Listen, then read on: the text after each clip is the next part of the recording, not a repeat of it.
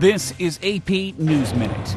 Iraq war thriller The Hurt Locker is the big winner at the Academy Awards. The film won the Best Picture Oscar, and Catherine Bigelow won for Best Director. Sandra Bullock won Best Actress for her role in the hit The Blind Side. Jeff Bridges won Best Actor for his role in Crazy Heart.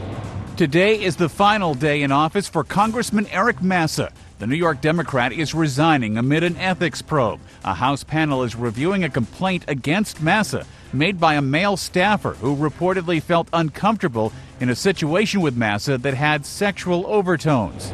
A strong earthquake has devastated several small villages in eastern Turkey. Officials say dozens of people are dead, many more injured. The magnitude 6.0 quake struck early in the morning as many people slept. Officials say the village near the epicenter is totally flattened.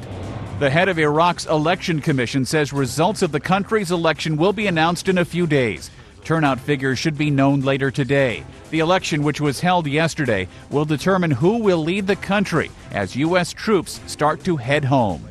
Ed Donahue, The Associated Press, with AP News Minute.